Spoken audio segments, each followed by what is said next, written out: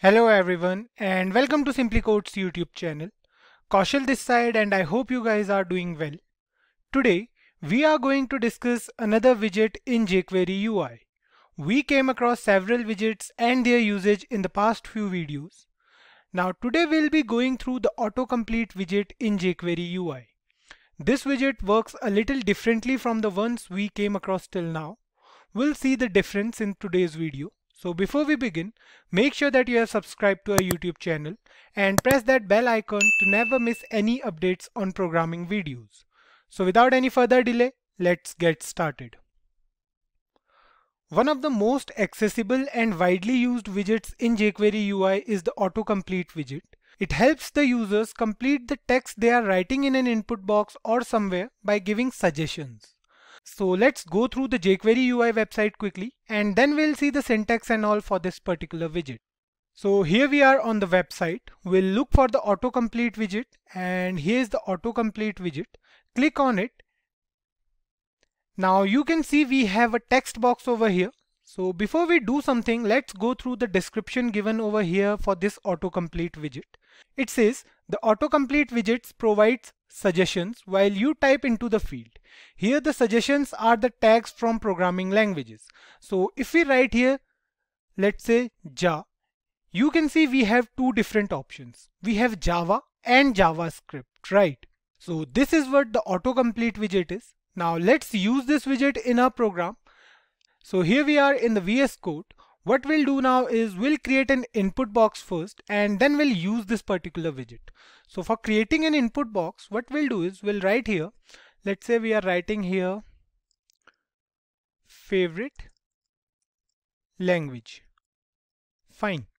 Now we have to create an input box for this. So we'll write here input type is equals to text and let's provide the ID as well. So we'll write here ID. So let's say the ID is input for this text box. Now let's add a button over here as well to make it look nicer a bit. So what we'll do is we'll add a button over here. We'll write here button. So let's say we'll give the ID as ptn1. We don't need this, but let's do it here. So let's say the button name is submit. Now save the program and you can see it on the browser. We have an input box where we have to mention our favorite language and a submit button as well. So let's move on to the jQuery part now and we'll use the autocomplete widget. Here we are in the JavaScript file. Now the syntax is the same. So we have to use this widget with the ID of a HTML element. What we'll do is we'll write here $. So the ID for input box is input. So we'll write here hash input.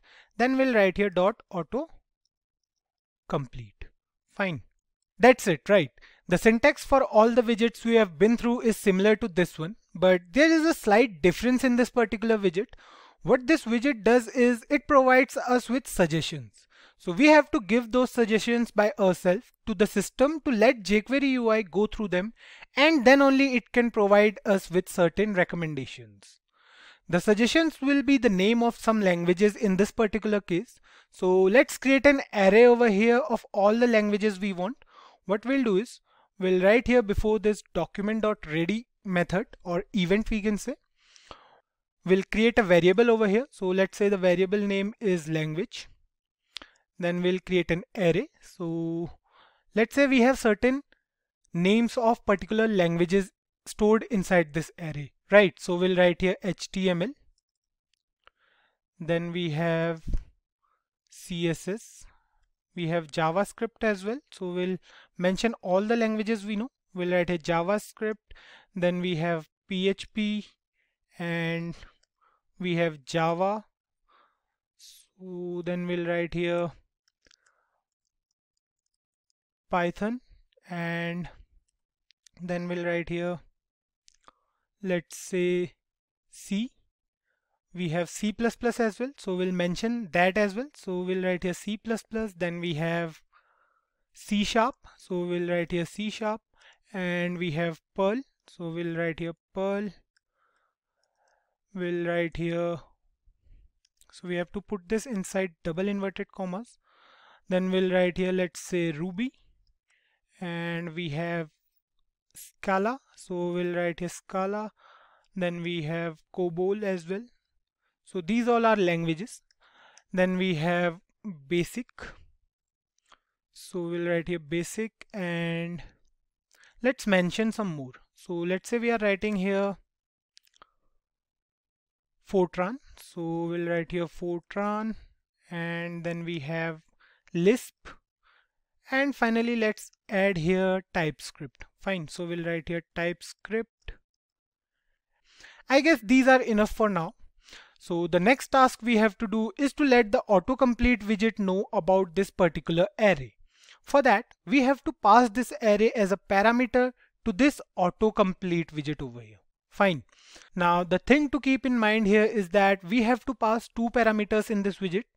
One is for the source of the array, we can say, and the other one is for the customizations. So we have to pass them inside curly braces. This means that we have to use two pairs of curly braces, right? So we'll use two curly braces over here. We'll separate them with a comma. So the first one is for the source and the second one is for the customizations. Fine.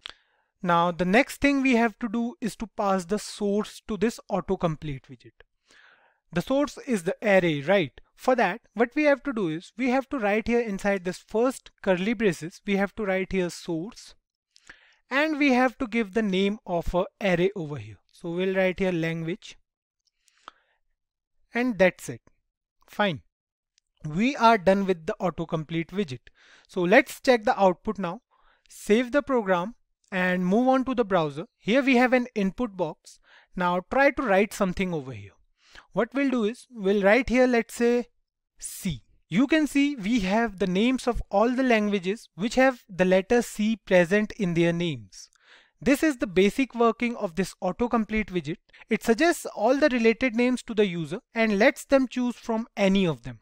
So if we click on C++, you can see we have the input as C++ over here. And if we write here Java, we have two options. We have JavaScript and Java. We can click on any of them and that will be present as the text inside the input box. Now we can also use the array inside the autocomplete widget as well. We don't have to create any variables or anything. Just copy the array from here, and what we have to do is we have to paste it here inside the autocomplete widget. Fine. We'll comment this piece of code. We'll comment it out, save it now, and you can see on writing here C, we have all the options with C present in their names. Fine. So this is working totally fine, I guess. Now, talking about the customizations we have in this widget, we'll be going through three different types of customizations. What we'll do is we'll write here first. So we have this pair of curly braces over here for the customizations. So we'll write inside it, let's say delay, and let's pass the value as 500 over here. Fine. Delay as 500 means the suggestions will be shown to the user after 500 milliseconds. If we write here 2000 instead of 500 and save the program, now try to write something over here and it will take 2 seconds to complete. For example, let's say we are writing here Java. Now wait for 2 seconds and then the options will appear on the screen. Fine. So this is a property of the autocomplete widget. Now the second property is the min length property. This property defines the minimum length required for the suggestions. So for example, if we write here min length and if we pass the value as let's say 3, save it now. If we write here C, fine, we have the min length as 3 and C is of single letter. We'll not get any suggestions because the minimum length is 3. Instead of C, if we write here JA, we are still not getting any suggestions because the minimum length is 3. Write here V and you can see after 2 seconds we have 2 suggestions over here as Java and JavaScript. Let's change the delay to 500 over here again. And now what we'll do is we'll try to search for another language. Let's say we are searching for Python. Now we have 4 letters over here and you can see we have the suggestion as Python. So this is how the min length property of this autocomplete widget works. Now the last property is the autofocus property. Let's go through the example directly. We'll write here after a comma auto focus. Fine, we'll pass this as true because this is a Boolean property. Save it now. Now go to the browser and write here something. Let's say we are writing here COBOL, and you can see we have the first option in focus because of this particular property. Now try to write here Java, and you can see we have two options. The first one is in focus, and if we pass this property as false, save this program, write here Java again, and you can see none of the two options are in focus now. So these are some of the customizations we have in the autocomplete widget. Now the task for you guys is to dig a bit deeper into this topic from the official jQuery website and let us know if we missed out on anything. So that's all for this video, guys. See you in the next one where we'll go through widget modification in jQuery. If you liked this video, do give it a thumbs up. If you have any doubts, do let us know in the comments below. Share it with your friends and don't forget to subscribe SimpliCode. Thank you.